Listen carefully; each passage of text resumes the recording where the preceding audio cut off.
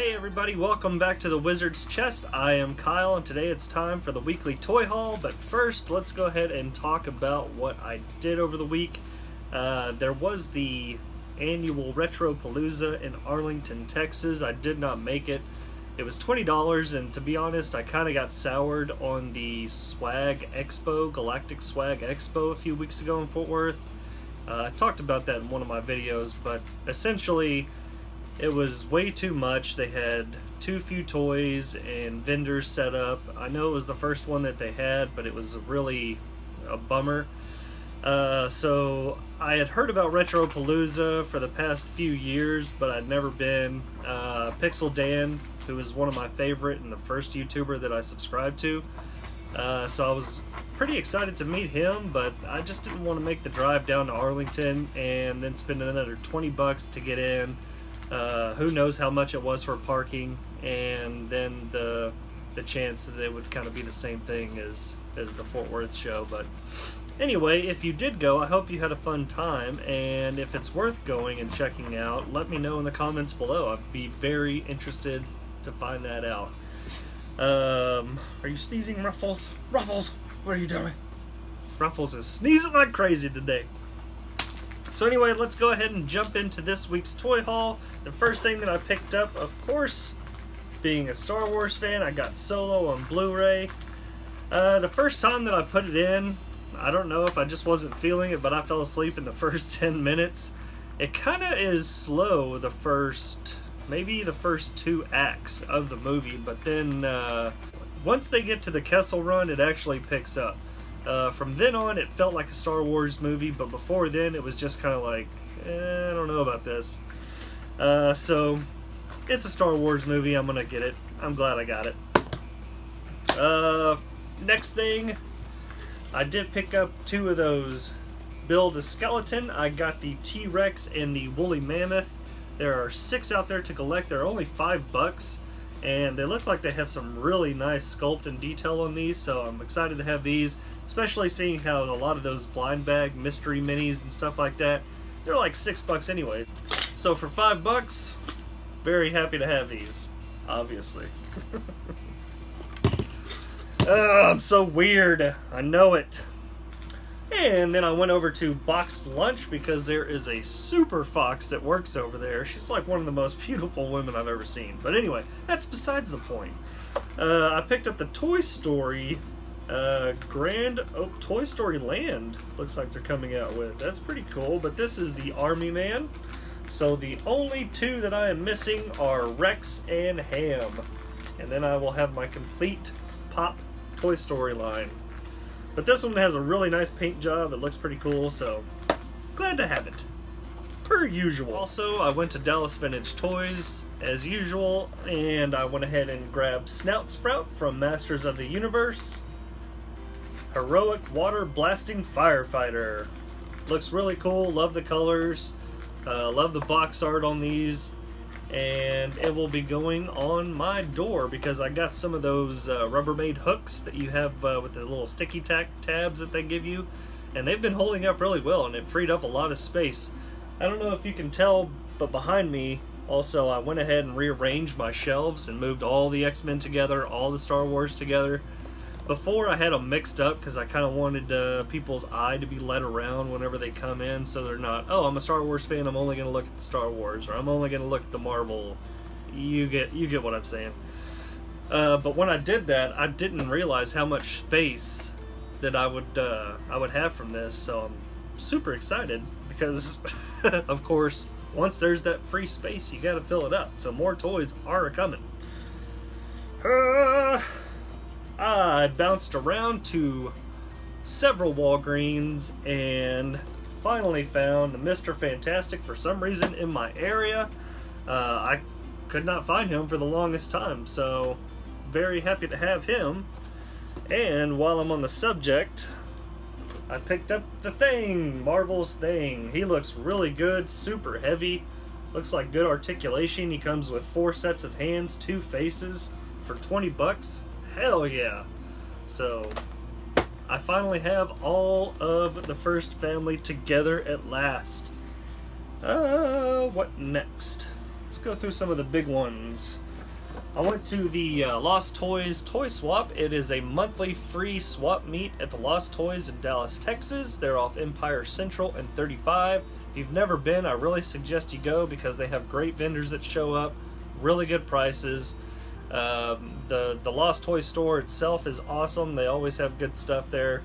I got this from Brian. Thank you, Brian. 50 bucks. It came in this box undamaged, no bends, cracks, cuts, anything. It looks amazing.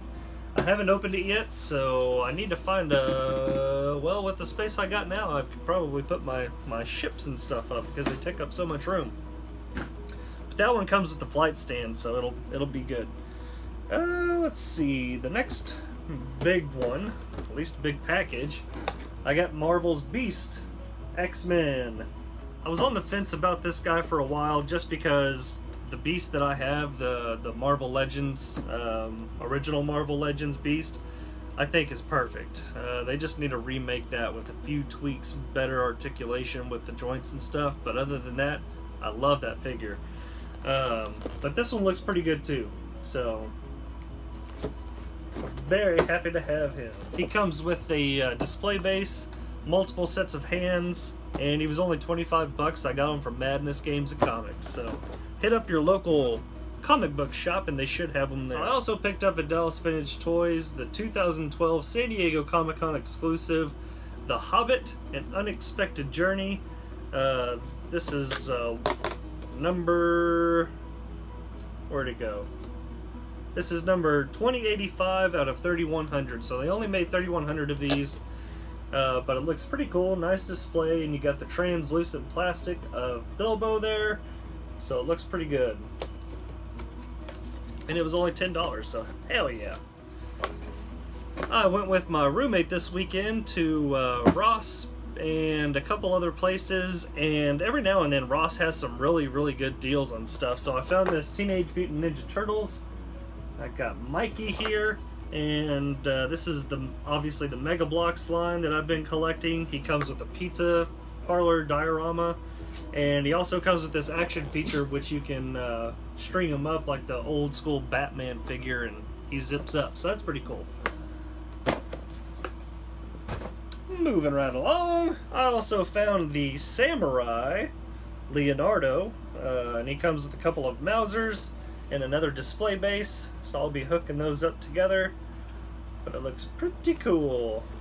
So as you know, I am a huge fan of the 92 Toy Biz line from X-Men, and I found the Uncanny X-Men 3rd edition of Cable. I got the 1st and 2nd, so I was finally glad to have the 3rd. The card is bent just a little, but I think by hanging it up on a thumbtack, it'll straighten itself out in no time. Ruffles, do you have anything to add so far? Alright, good talk. Then I got the awesome Storm Collectibles Mike Tyson figure for 60 bucks at Dallas Vintage Toys. Excuse me. As soon as I saw this guy, I knew I had to have it. I have let's see, no, that's not true.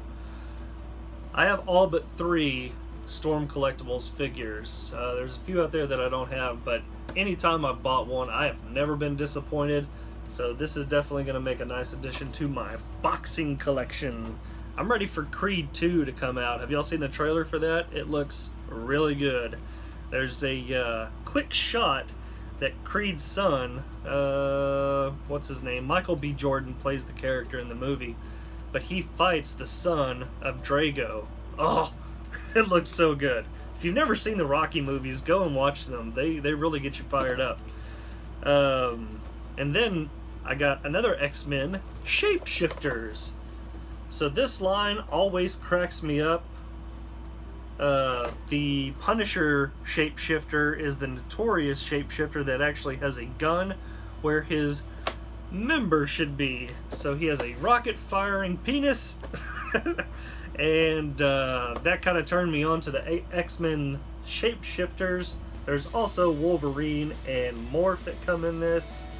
But this looks pretty cool. Later on this week, hopefully I will get to do a review on this and show you guys, so be sure to watch out for that. 3 more things in the Wizard's chest. Very excited to have this new, very big Crash Bandicoot with the jet board. Looks like they're also going to be coming out with a scuba gear Crash Bandicoot, the jetpack, and of course they already have the standard out. But I'm ready for them to make some Neo Cortex and Crash Bandicoot's sister. I can't remember her name right now. Penny or something like that, I want to say. But anyways, this looks really cool. It was only $35, and it's from NECA, so you know it's going to be good. But yeah, Crash Bandicoot. And let's finish it off with some more Star Wars. I went to Walgreens again and found General Veers. Anytime I see this guy, I automatically think of Indiana Jones, because he was the bad guy that got Indiana Jones to go and look for the Holy Grail. Last Crusade, he's in it.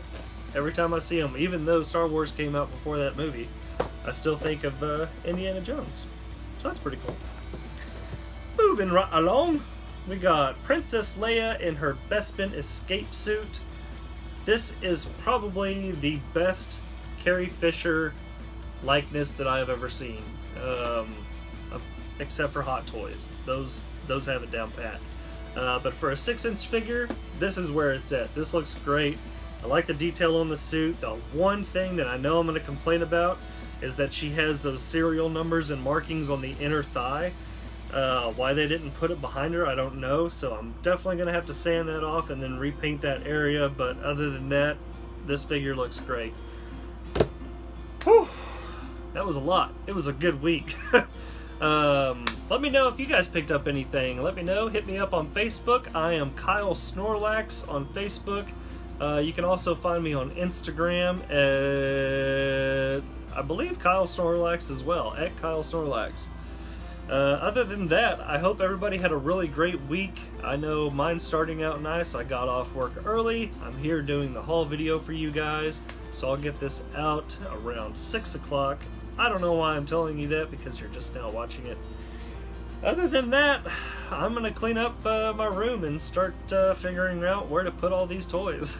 So, thanks for stopping by, guys. I really appreciate it. Smash that like button if you would. Turn on the notifications and share with your friends so I can get some more subscribers. It is growing slowly but surely, and I really appreciate everybody who watches my videos. It means a lot to me. This is part of the reason why I do it. The main part is because I wanted to spend more time with my figures, share them with other collectors and people who have a passion for this stuff.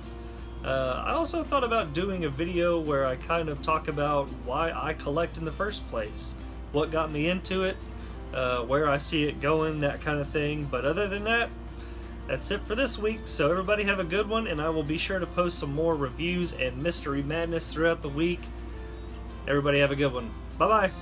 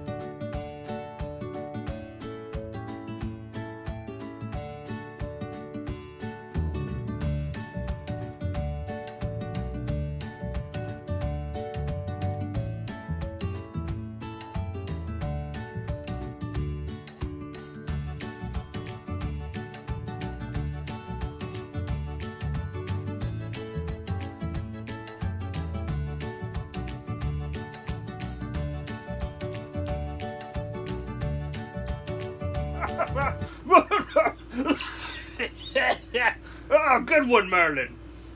Oh, hello there. Thank you for watching. Be sure to click the like button and subscribe today. It's free.